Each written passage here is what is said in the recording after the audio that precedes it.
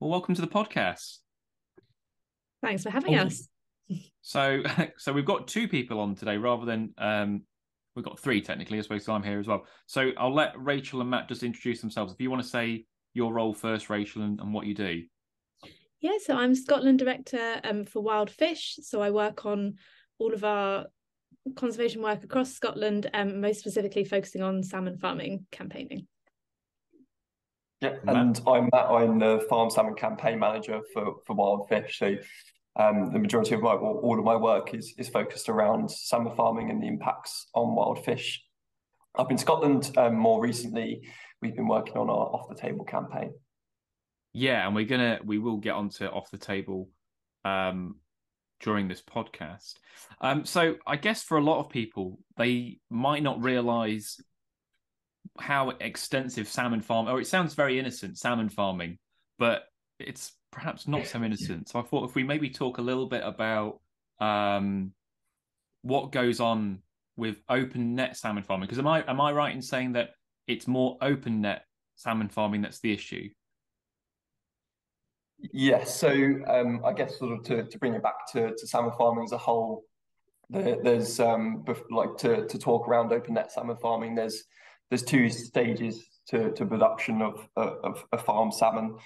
There's the initial freshwater stage, so that's from egg to smolt, so a young juvenile fish. And that stage is done or it undergoes a freshwater stage. So that's in tanks and largely based land systems, but can be in open nets as well. The term sort of open net salmon farming largely relates to the second half of the production. So the half of the production that is undergone in along the coast of West Scotland and Ireland, so in the marine system, and these are big nets, so they're effectively almost like semicircles that sit along the coast of Scotland and hold the salmon. So the open net salmon farming sort of term is effectively cages produced or made of nets that allow sort of free movement of water in and out of them, and obviously holds the farm salmon. And to your point on the industry, yes, potentially it sounds like quite a quaint industry, but it is a multi-million pound industry that operates internationally. So salmon farming started in Scotland in the 1970s, the majority of which were kind of small companies, or it was kind of a cottaging industry. But since then, particularly in the 90s, 80s and 90s, we saw this big consolidation of farms into these huge international companies that we see dominating the market today. So I think I'm right in saying pretty much all salmon farming companies in Scotland are internationally owned now by just a handful of companies. So that's comparative. I didn't know that it started in the 70s. So comparatively recently then, not that long ago. So it's an incredibly young and new livestock industry, absolutely, but one that has seen a huge expansion in Scotland, where the current sort of production levels are sitting around sort of 200,000 tons of farm salmon a year. So it's a huge business. I read on the Wildfish website it contributes £450 million to Scotland's economy. So it's huge money, isn't it? Big money industry. It's big money, definitely. How much specifically is contributed to the Scottish economy is always debatable, but I think you can't debate the fact that it is a hugely profitable industry, and that is why it's such such a popular industry, I think, because it is such a big money-making industry. For sure. And Matt, you mentioned earlier about they keep the juveniles in tanks. So I mean, I'm a bit naive. So why can't we keep adults in tanks? What's the reason that we have them in open nets in the first place then? Or whoever's better, or if Rachel knows better, whoever's best to answer that. No. So certainly a lot of it comes to logistics and costs. Right. So obviously as the fish grow, so in those initial stages from egg to smolt, it's largely growing fish up to probably around sort of 100 grams. The marine phase is growing fish to around 5 kilos. So they're much larger cages and would therefore require much larger systems or tank-based systems. So there certainly is a financial element to it. That's not to say that those recirculation or sort of land-based tank systems aren't out there, so they're in their sort of infancy. But certainly, we're starting to see land-based systems in other countries. But they obviously require sort of cooling of the water, treatment of the water, so the water is effectively recirculated around the system.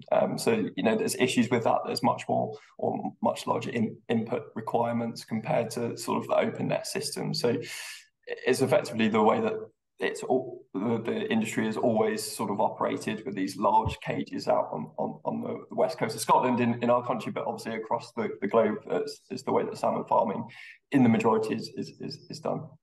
And so the issue you have with that, sorry, obviously, Rachel, just to say, the issue that you have obviously with these open net cages is that there is this free flowing of water from the cages into the surrounding environment. And I think that as an organisation is what we're really concerned with. So looking at both the spread of parasites from the farms, but also the chemicals used and the waste effluent from the farms just going directly into the surrounding environment.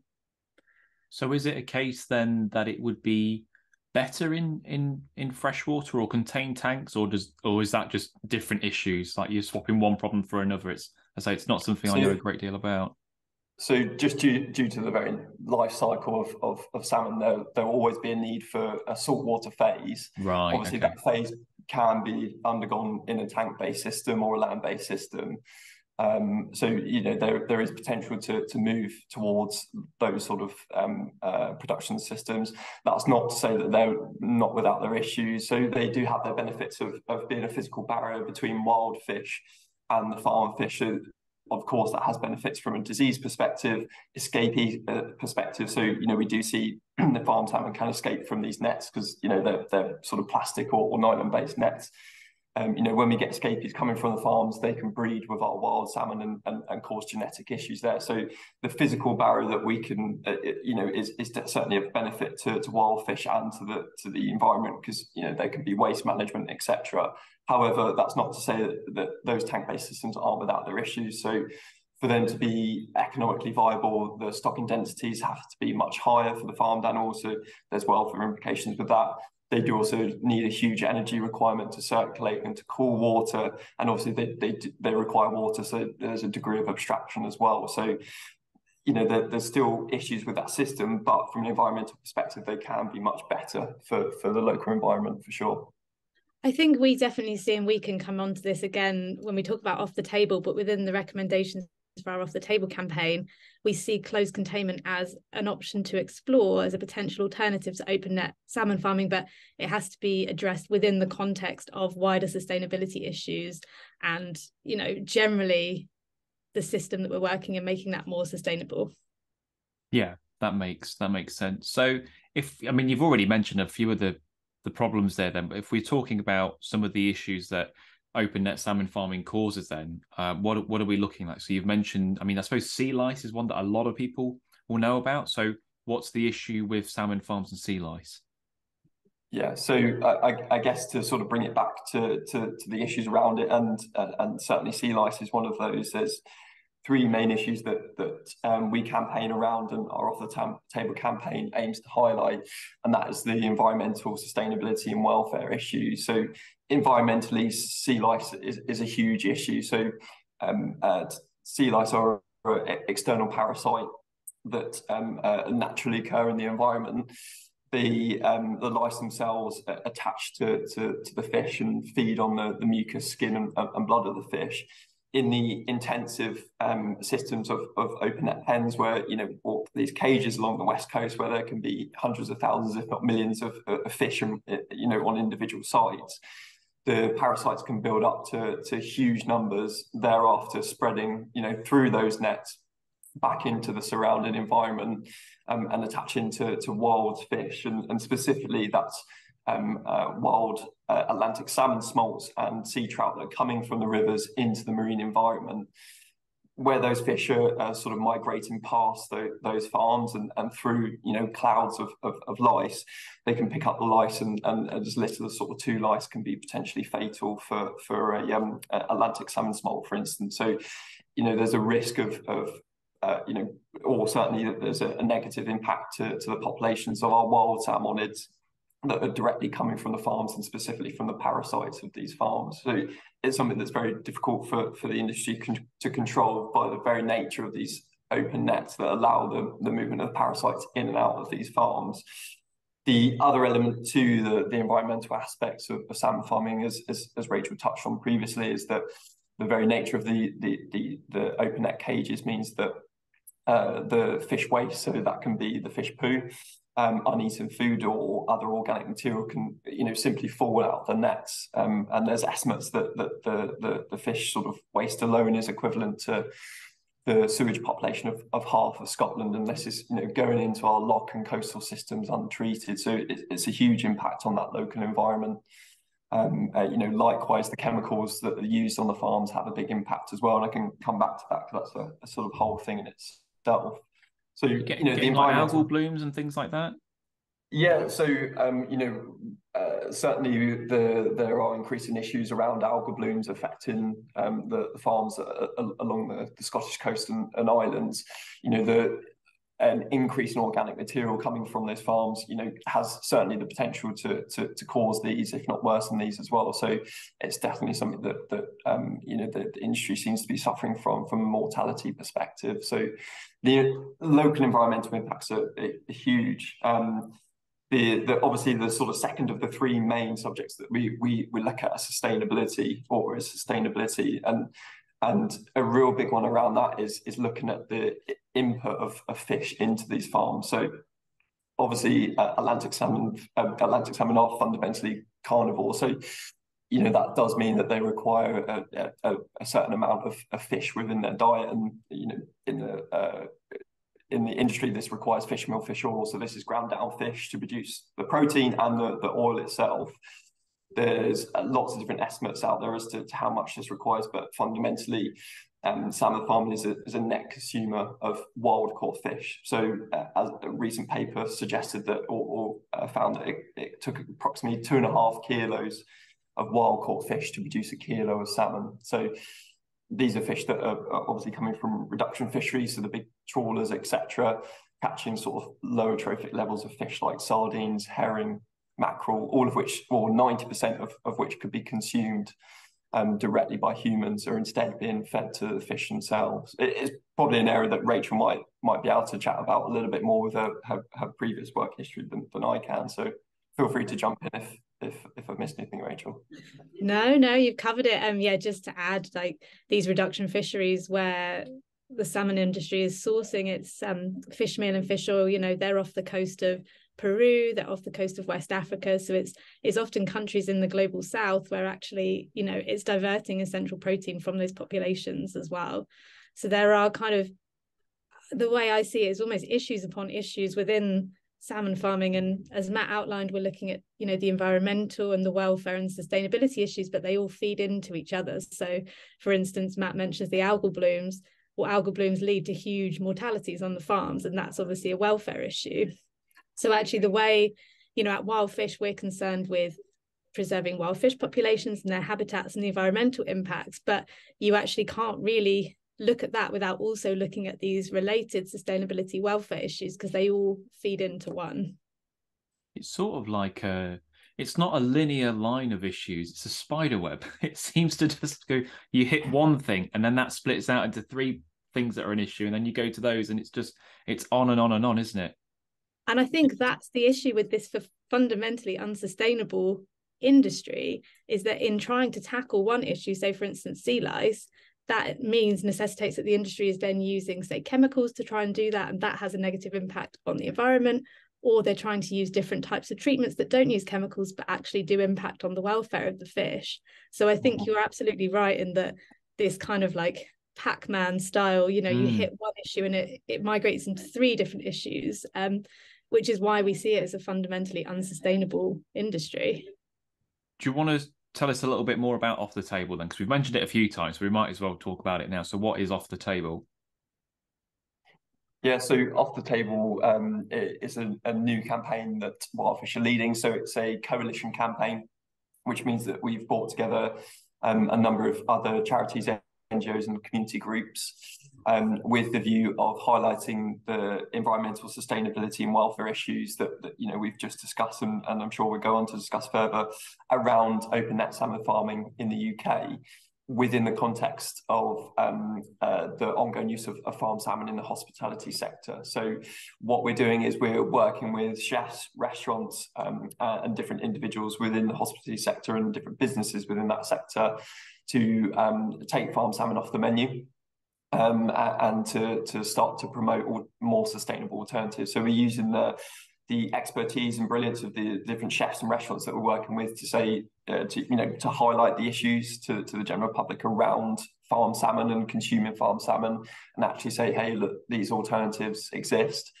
Let's explore those, and with that, we can then promote more sustainable food models as well. What's the uptake been like? Have you had a lot of interest from restaurants and groups wanting to kind of get on board with this, or are they like head in the sand? I think it's oh, sorry, Matt. Go on, Rachel. Go on. I was going to say, I think it's always a kind of patchwork of, no hospitality. They're all different restaurants and chefs and having different interests and things. But I think what I've been heartened by is actually how receptive chefs have been to the issue. I think we've had a really good response rate so far. We've been able to kind of publicly name just a handful of chefs, but there are lots more in the pipeline, and we're currently working on putting together a directory so we can signpost visitors to the microsite to these establishments that aren't serving farmed salmon. I think something I found really interesting is actually a lot of chefs are aware of the issues around farmed salmon anyway, and potentially already had made that decision to step away from it. So really part of our work is also identifying those chefs and kind of linking them into potentially a bigger movement that they are part of, potentially hadn't realised. Yeah, for sure. If people want to, because presumably this is an open thing, if people want to get involved with it, then they just go to the Wildfish website if they want to kind of jump on board with Off the Table. So we actually have a separate campaign website. So you can access it from the Wildfish site, which is wildfish.org, but you also can go straight to offthetable.org.uk. And that will have options for both, consumers or customers who want to get involved, and businesses as well. Okay, I'll put a link to it in the description if people want to check that out and see a little bit more information about that. You mentioned chemicals earlier, Matt. So why is that an issue? Obviously, because presumably most of the animals that we, I should also point out, Matt used to be you still are. I say used to be, you still are a vet, and you have worked on salmon farms. So this is all first hand for you, isn't it? Like this isn't hearsay. You've literally worked on salmon farms as a vet. Why are chemicals an issue then? Presumably we treat a lot of the animals that we eat. So why is it such an issue with salmon? Yeah, so the very sort of unique thing about salmon farming is, as we sort of keep touching on, is that it's direct communication with the surrounding environment. So when chemicals are used on the farm, those chemicals, or on the site or within a cage, those chemicals are then directly discharged into the surrounding environment. So there's a few different ways and a few different sort of conditions that are frequently treated on salmon farms. Sea lice being probably the largest and most frequently treated one. Within that, there's a few different sort of chemicals that are used. So there are bath treatments, and effectively this involves putting a huge tarpaulin around the cage, or lifting the cage up a little bit to reduce the amount of sort of water or sort of volume of the actual cage itself, and then completely enclosing the cage in a tarpaulin, so it's a sort of sealed unit with the fish inside. Various different chemicals are then added to that, and the fish are bathed in those chemicals. So common ones include hydrogen peroxide. So often that people think about the sort of chemical that's used to bleach your hair. That's effectively it, but hydrogen peroxide at a low dose. We've also got insecticides or pesticides as well, and these again are commonly used for sea lice. The big issue around those, and certainly with the latter, is once that tarpaulin is removed, that chemical, those chemicals then directly discharge into the surrounding environment. And by their very nature, because certainly the pesticides target the sea lice, they're also toxic or highly damaging for other marine life, specifically things like crabs, lobsters, crustaceans, and that can be as far as sort of 40 kilometers from the farm. So it's not just localized to a really small area around a cage. It can be a huge distance from the farm that we can see toxic effects on you know, our vital marine life, you know, specifically crustaceans in that case as well. That's not to say that doesn't just happen in those open net cages. We see it in the freshwater stages that we were chatting about earlier as well. And another sort of commonly used chemical in the salmon farming industry is formaldehyde. So the chemical that's used to embalm people. And that's a common chemical that's used to treat fungal infections in the freshwater stages. Again, once it's used, it's released into the environment, and again, that's you know, toxic to marine life or aquatic life. Sorry, it's also a carcinogenic. So it's a really nasty chemical or chemicals that are being discharged directly into the environment and having a localized impact. So it's a huge concern in that respect. I think the other concern around chemical use and really sets apart salmon farming from other livestock industries is the increase in use of antibiotic use as well. So, you know, by the very nature of an intensive farming industry, we, you know, there are instances or large instances of bacterial conditions, you know, for which antibiotics are required. There was a recent report released by the government to look at the antibiotic use in livestock industries across the UK in 2021, and salmon farming was the only industry to show increasing use of antibiotics, whereas there was a decrease in all those other industries. And really what that equated to is 8.9 tons of antibiotics going into the salmon farms in the form of you know, salmon feed laced with antibiotics, some of which, you know, can go potentially fall into the surrounding environment. With any antibiotic use, especially an increasing volume of antibiotic use, there is a risk of antimicrobial resistance, which, you know, is a really serious issue for the human population as well as the livestock population. You know, any use of antibiotics, especially increasing one, has the potential to increase the amount of resistance that's out there, and that can have or is already having a direct impact on human health and the conditions that we can treat in individuals with bacterial conditions. So the chemical use within the salmon farming industry is a real issue, both for the local environment as a sort of One Health or a Planet Health perspective, and for the fish themselves. So, you know, the being bathed in a chemical like hydrogen peroxide or formaldehyde, it's not a pleasant thing to experience or witness. You know, we can say that the latter personally. There's a very fine line for some of these chemicals between you know, a therapeutic range and a range that then becomes damaging to the fish. So you can see gill health issues, or, you know, cause like irritation to the gills or damage to the gills with that. So there's a welfare issue involved there, there's an environmental issue involved there, and sustainability. So again, it comes to this, you know, web of issues around the actual conditions themselves affecting the fish and the environment, and then the treatment methods that are used. So chemical use, for, you know, from a veterinary perspective and a One Health, Planet Health perspective, I think is really concerning, especially given the increase or the expansion of the salmon farming industry. And just tying that into the Scotland perspective as well, it's really interesting that I feel that this impact of chemicals on, say, the local crustacean populations is massively underexplored when it comes to calculating the economic contribution of salmon farming to Scotland. Because obviously, I think all the calculations to date have looked at the net benefit of the industry to Scotland, and they're not necessarily accounting for these negative impacts on other industries that salmon farming is having. Yeah, and this is all presumably, like, there's evidence for all of this. So you would think that the Scottish government would potentially want to act on this, but is it harder to kind of get things done?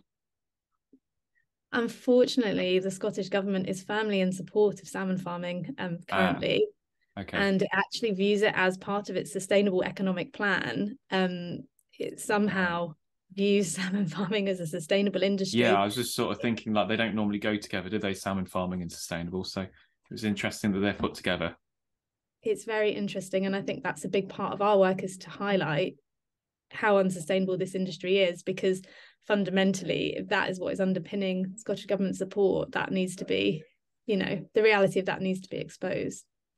Yeah, for sure. I mean, you see some of the stuff that Corin Smith has filmed, and you get like the salmon, and I'll try and put a link to some of it in the description if people haven't. But you see salmon like zombies. There's flesh is falling off them, and it's horrific. It's that if the same thing was happening with pigs or cows, people wouldn't stand for it. But because it's a fish that is hard to get people interested in the first place, but it's a fish out of sight, because most salmon farms are generally secretive. They're not opening people with bow farms to come and have a look at their animals generally. So it is appalling, and it's quite distressing really when you see what happens to them.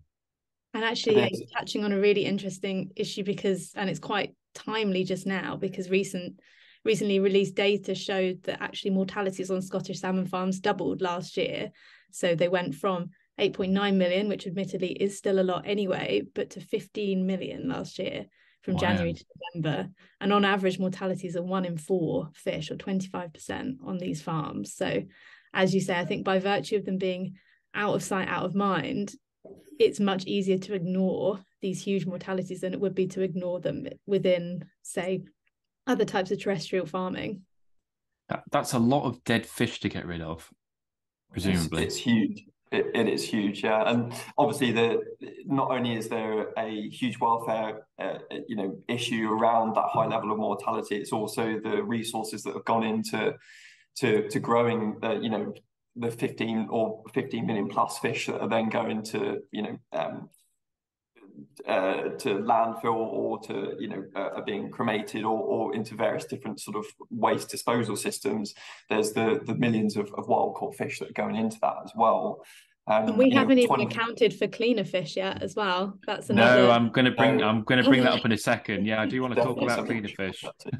I mean, to come back to the mortality rates, the 25% sort of mortality rate is an average. We, looking at the data that's publicly available, we see levels much higher than that on a frequent basis. We can get monthly mortality rates of sort of 75% of the fish on a site, let alone sort of production mortality rate. So it's huge numbers of fish that are being lost due to the conditions in which they're farmed in, the various plethora of different diseases that they're exposed to or die from. So it's a huge issue across the industry. And I think for me, with the veterinary background, it's one that, I have a strong passion to want to highlight that to the general public. So, we've definitely identified that there is, in that lack of awareness around the huge losses that are going on within the salmon farming industry. And I think you're absolutely right. If there was, if we were seeing that on a terrestrial or land-based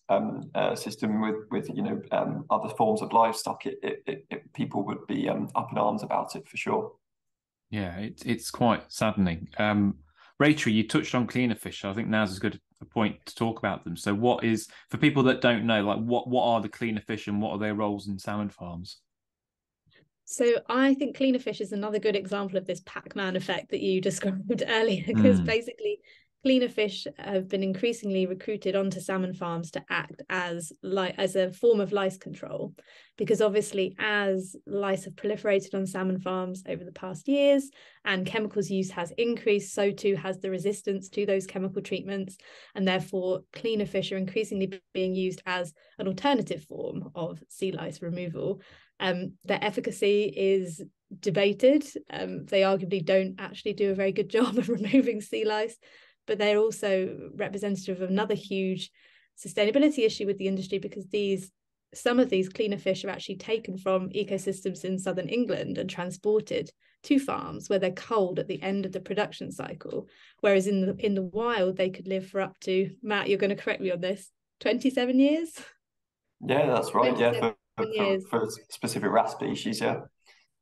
So they're being taken and culled at the end of a production cycle, which is 18 months. That's just ridiculous. Sorry, Matt, go on.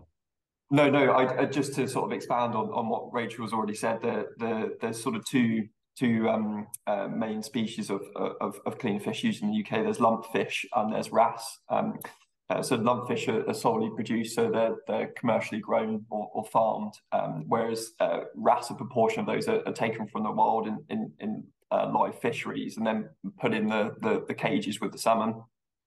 And then again with those, as with the salmon farming, as with the salmon themselves, there's huge mortalities there. So we can see mortalities in the cleaner fish, both lumpfish and the wrasse, of up to 100% during the course of production cycle.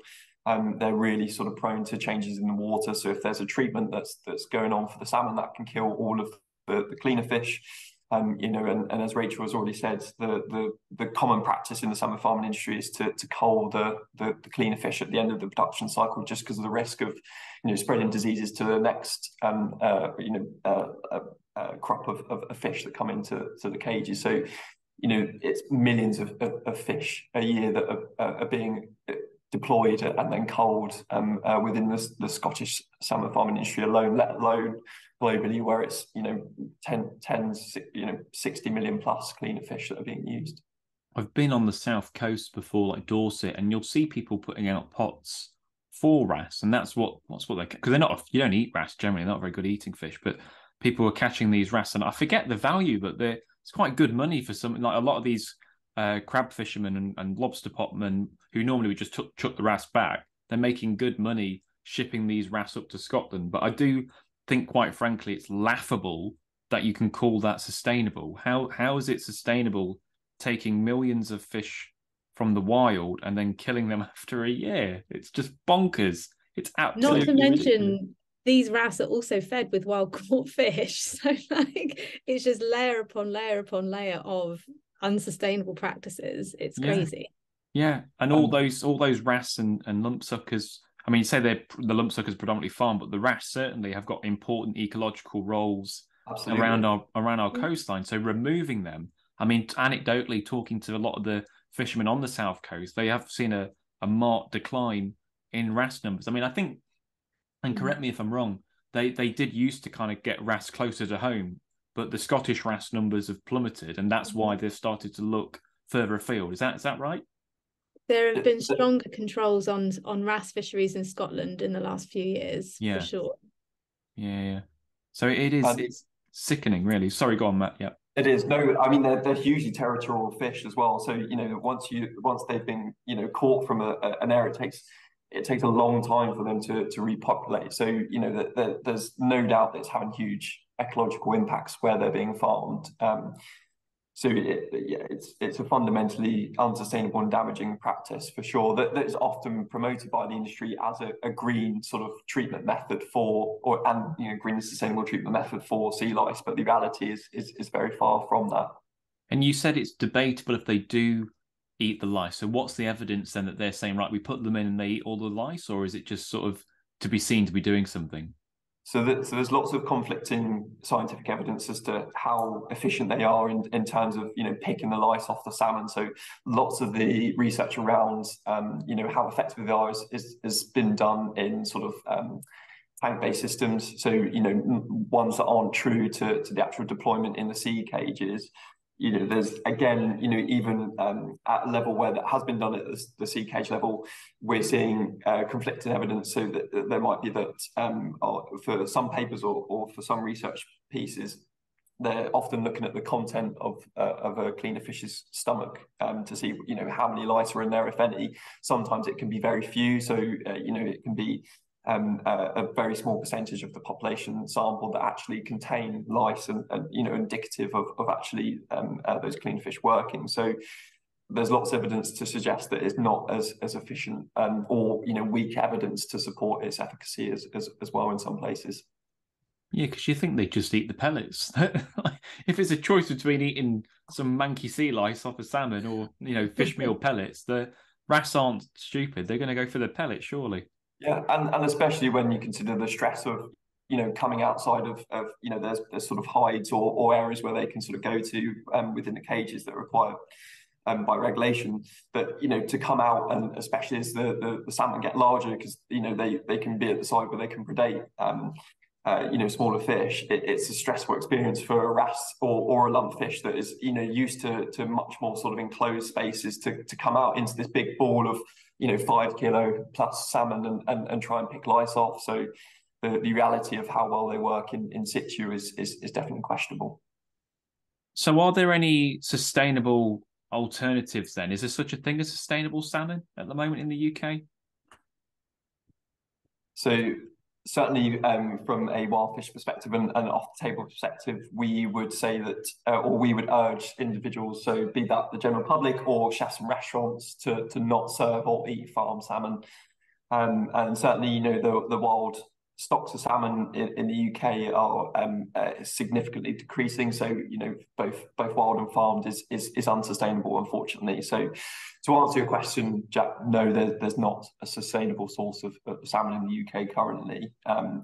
Which is, you know, in part why we felt that the Off the Table campaign is so important to raise that awareness and start to explore more sustainable alternatives. So it's coming away from that idea of buying a fillet of salmon or side of salmon and start to explore more sustainable options instead.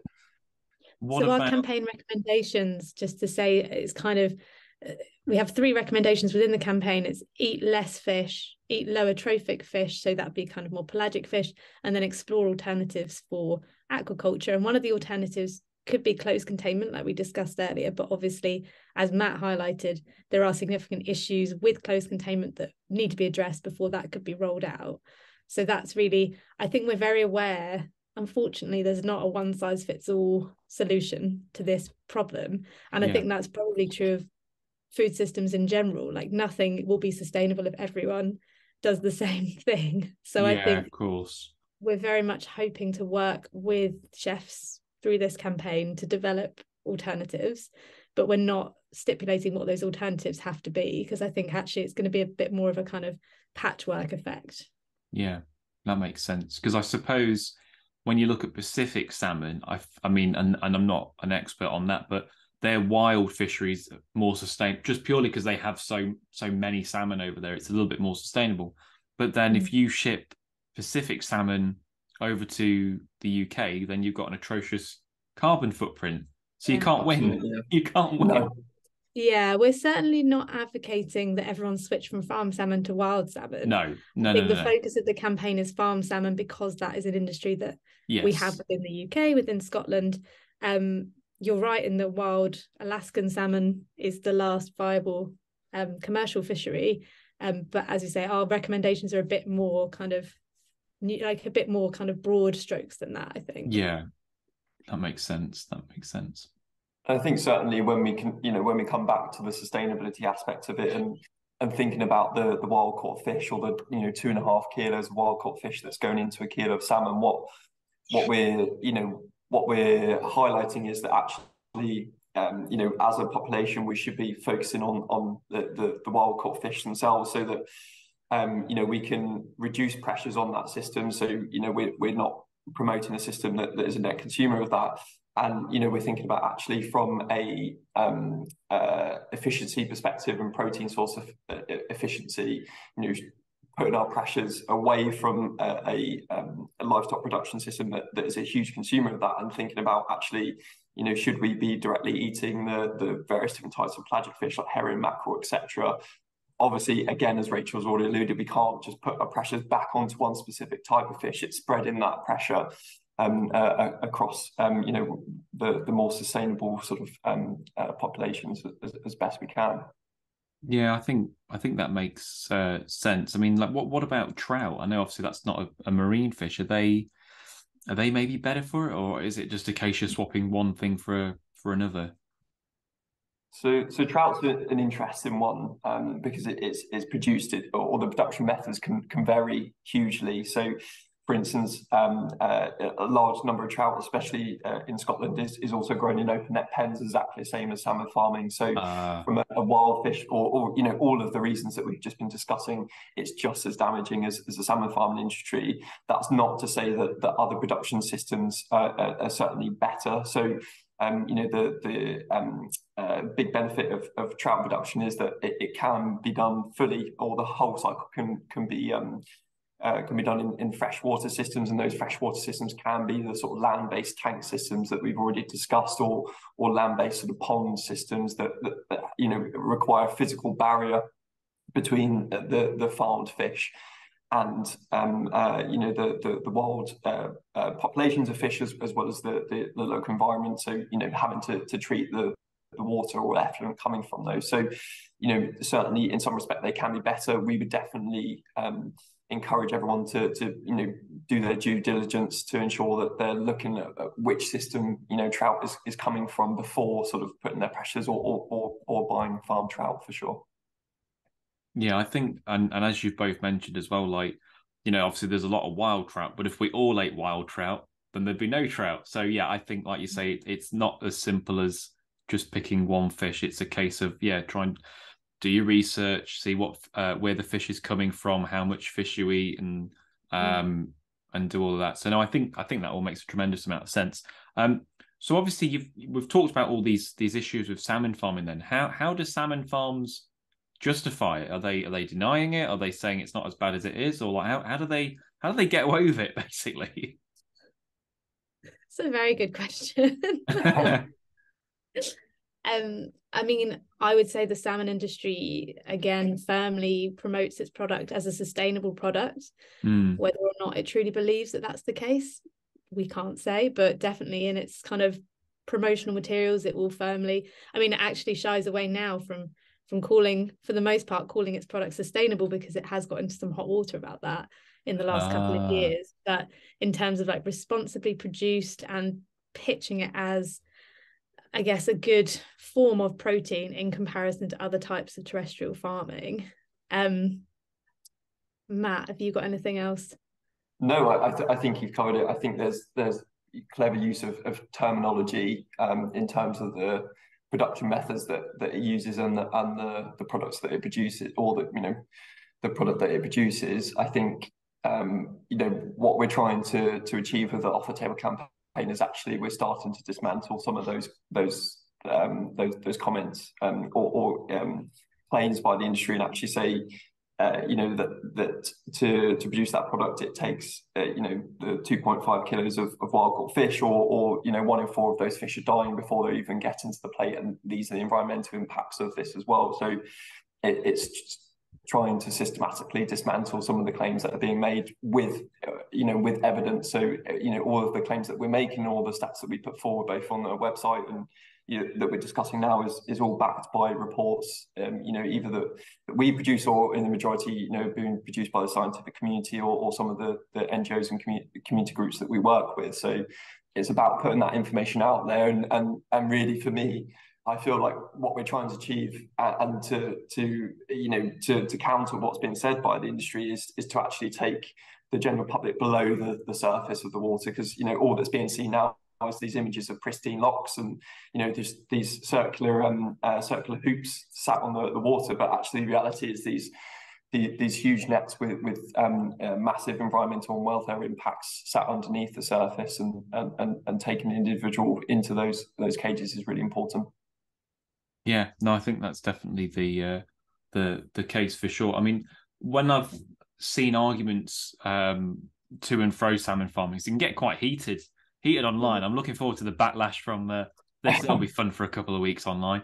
But I noticed one of the things a lot of pro salmon farmers mention is about mortality rates with released salmon by anglers, and it's almost like, to me, it kind of seems like you're trying to deflect. It would be my honest opinion. Obviously, I mean, I'm an angler myself, so they're like trying to let's throw the anglers under the bush.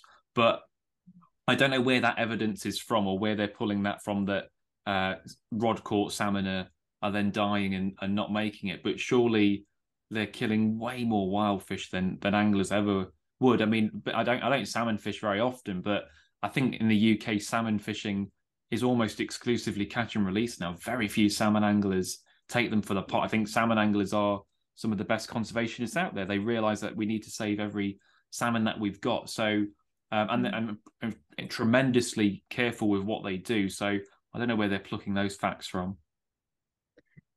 Yeah, I mean, I think with regards to Scotland, as you mentioned, there is a voluntary catch and release scheme in place that has been very successful. In recent years, you see 95 to 99% of caught salmon being returned, 99% during the kind of the spring season, which is obviously critical for migrating smolts. If it's done properly, at led by gillies, catch and release does not have a huge mortality rate attached to it. From our perspective, as you say, like I would say this is a kind of misdirection in terms of a bit of a red herring to kind of a red confuse salmon, the debate, complicate issues, and to detract. Yeah, exactly. Pardon the pun. yeah, Detract attention away from potentially those wider issues that are impacting on salmon populations. And as an organisation, you know, we recognise that there are a number of different issues that are impacting on wild salmon populations. From our perspective, salmon farming, tackling open net salmon farming is one of the big issues that we can take immediate action on. And therefore, that's why a lot of our work focuses on that as a real tangible change that we can make now. But as you say, there will always be an element of blame passing. And I think that is an example of that. And I would just say, when you see stats like that online, look at the sources and really try to scrutinize it for yourself, because, you know, I think that's good practice for everyone in the society we live in. But I would say particularly with regards to that, it's important to be critical of what you're seeing. Definitely. The internet is dark and full of terrors is what I've found. And the amount of like rubbish that people will just vomit an opinion. And then you're like, but where are you? Because again, like people just take that at face value, but you're like, well, who are you and where are you getting that from? And I don't know if this is a symptom of the modern age, but it's almost like people are also expert phobic. And they're like, oh, well, yeah, just because you're a vet and you've got a degree and you actually know what you're talking about, I'm not going to listen to you. And you're like, what? What are you on about? It can be very difficult. And I think saying this is, you know, I've campaigned around lots of different industries over the years, and there are specific kind of tactics that are used by industries against people who are trying to raise awareness of these issues, and they do include confusing the debate online through the use of social media, and we've seen that happen a few times in the last couple of years. So that is a very real, and again, just to go back to your initial point, salmon farming sounds very quaint, but this is a multi-billion pound industry, with everything that's associated with that. They're going to fight tooth and nail to protect that, presumably, as well. So it's, you know, whatever tactic to get the job done. And people might say as well, like, you know, well, why should we care about the salmon? Why put the focus on it? And I was reading up some stats the other day, and it's something like since the 70s, global population of wild Atlantic salmon have declined from 8 to 10 million to just 3 million today. So over a 50% loss in salmon in a relatively short amount of time. And, you know, I don't want to sound scaremongering, but it just keeps going down and down and down. It makes you think, well, at what point are we going to actually step in and take some real action here? Because they just continue on this downward trend. And we also see salmon at Wildfish, we see salmon as a keystone species, you know, as an indicator of a thriving ecosystem, because if salmon can thrive in a habitat and an ecosystem, then all types of wild fish will be able to thrive. So it's not just worrying in relation specifically to wild Atlantic salmon, but all biodiversity in our waters.